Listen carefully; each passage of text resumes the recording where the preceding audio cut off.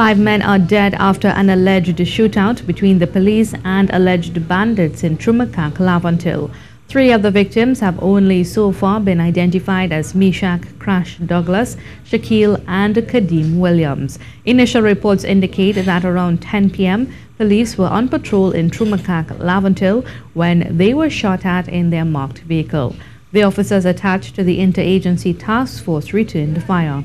It is believed that 4 of the men died on the scene, while the 5th died on the way to hospital.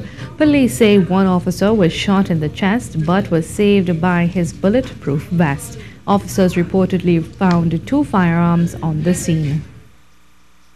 There is no good end to bad deeds, bad company, and a life of crime. This from Prime Minister Dr. Keith Rowley in response to news of a firefight between police officers and civilians which left 5 men dead. A release from the office of the Prime Minister said the loss of any citizen's life through violence is particularly traumatic for any family and community where it occurs. This emotion is multiplied manyfold when young men arm themselves and engage law enforcement officers.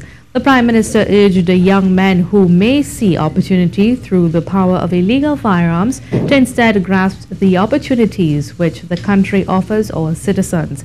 He said rewards which are assured if we embrace our national watchwords of discipline, production and tolerance.